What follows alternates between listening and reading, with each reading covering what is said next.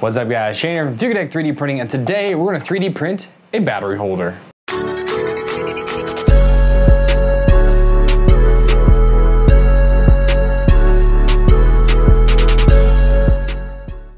So I've been looking for like the ultimate battery holder for a long time, and I've printed several different ones for my desktop, for on my desk, but they just, I don't know, they're all small, they're individual ones. I never found anything that was good, or just like one that would do everything that I wanted it to do. Until I stumbled upon this model. Now I found this over on My Manufactory, and it cost me $1.50 to make. So I thought it was a pretty awesome model. This is actually the second version that the creator did. The first version had C batteries in the bottom, but this has 3 trays for AA's and 2 trays for AA's, which I go through a lot of. We have a lot of kid toys around the house, so they drain through batteries like crazy. And this is honestly a super duper easy print to do. I printed this on my Prusa i3 Mark III and my Prusa i3 Mark III clone. It was, again, very easy to do because it's technically 4 parts, but it's really 3 different prints. Now before we glue this up and get it assembled, I want to do a quick thank you out to Repco. So I've been working with Repco for a long time. They've sent me filaments here and there to do projects. They've sponsored a lot of my different giveaways. It's been pretty awesome. People got some good filaments from them. But I randomly got a box from Michael, who is the CEO of Repco. Literally just out of the blue, didn't get an email from him, had nothing, just a random box of some PLA. So I knew I wanted to print this project, so I wanted to go ahead and print this all in the Repco PLA. I printed this with their white and their red, and this is kind of like a more milky white, and the red is a little bit translucent. You can definitely see light and things through it.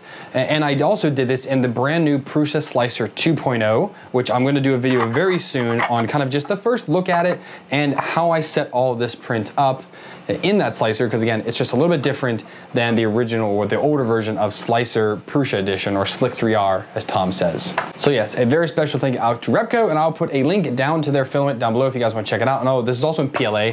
I'm a big fan of PLA filaments, so if you want to check out their filament, I'll put a link down below, or any of the printers that I use, there'll be also those links down. But let's get this assembled and see how well it works.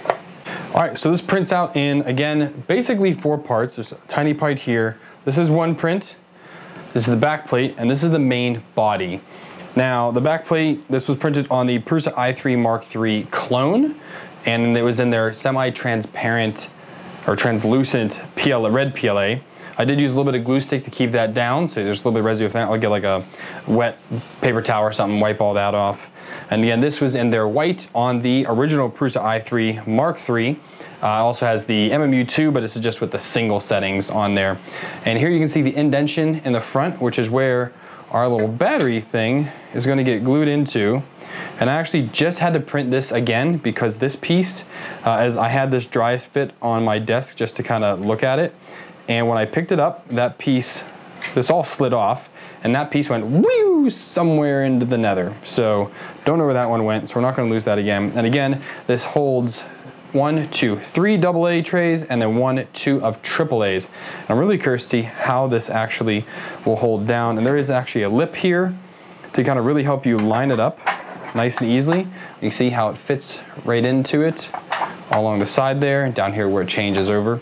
So what we're going to do is, in order to glue this up, I'm going to go ahead and use some Bob Smith Industries BSI Insecure, and I'm going to go ahead Instacure, and some Bob Smith Industries Insta Set. So I'm going to put the glue in the grooves on here. I'm going to spray onto the body, and then I would just take the body, set it down into there, and it will instantly set up for us. So we're just going to go ahead and get a little bit of glue here, and we don't need a whole ton, but make sure there's enough in there. Just itty bitty little squeeze in there into each one of these. And then we need to put a little bit along here. Just tiny, tiny squeeze of it. And that should be all we need in there. Now we're gonna go ahead and get the Insta Set. Make sure it's all coated. And we're just going to try to not glue myself to myself, which I've already started to. And stick it together as quickly as possible. And then that is done. That's not coming off at all. And again, with the Insta Set, that stuff sets really, really quickly. So here again, we're gonna go ahead and put the little bit of glue just in a couple parts here. Make sure it stays, a little bit in the top there.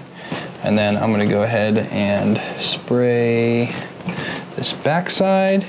And this just drops right into here. Again, that basically instantly sets, hence the name Insta-Set. And then we have the top piece, which goes in there just like that. And that's it. Super quick and easy.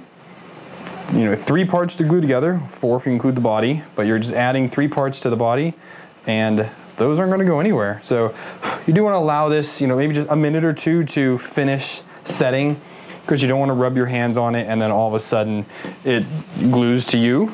So, and let me grab some batteries and we can take a look at this real quick. All right, so I went and grabbed some Amazon Basics batteries. I buy this in bulk because they're cheap and they last long enough for all the kids' toys. And if you look, we're just gonna set them, just drop them right in. I take one, next one comes down, next one comes down. I like it. I'll do some double A's. Yeah, there it is. So you can see they're in there. Can't see them from the top unless I put a whole bunch in there, which we could do real quick. All right, and here it is with a whole bunch of batteries in it. If I tilt it, they're all gonna move. But you can kind of see down in there, see where they are. So there's holds 8 in the front. I think this one holds 12. So you get like 20 or 22 AAAs, and it's like 30 or some ridiculous amount of AAs, which this is gonna be awesome on my desk. I think this will really, really help keep them organized, and the kids can just come up, take one, and boom, the next one is presented. They all slide really well. There's 2 packs in each one of these, so they easily slide down with the next one. So that's pretty slick. So I think this is a win. So this will be on my desk. This will be able to hold lots of different batteries. Kids can come in, grab what they need, and off to the races, and they can get their own batteries, because dead life. There's a lot of things that need replaced all the time, but yeah, I'm excited for this to help me stay a lot more organized and help keep them out and around instead of in a drawer somewhere. So super awesome. This again, if you want to purchase this, I'll put a link down below. The file was $1.50 on My Mini Factory, and I actually really, really like it. Or if you want to try to design your own, kind of based on his, you could do that as well. But yeah, this is second version. The first version has C's at the bottom, which not many things use, so that's why he did reinvent it to add more AA's. So awesome job. I like it. And again, one more time, thank you to Repco for sending me the filament. There's lots more projects coming up that I'll be using their filament for, so stay tuned for some of those. Thanks for watching, guys. So if you want to stay in tune with what's going on, make sure you hit that subscribe button, hit that bell icon. You're going to email notification or push notification mode device when I upload new content or I go live. That way you're the first ones to know what's going on here on my channel. If you want to support me, become a patron. Donate me $1 more, get access to Patreon feed and my after show. Donate me $2, you get a sticker.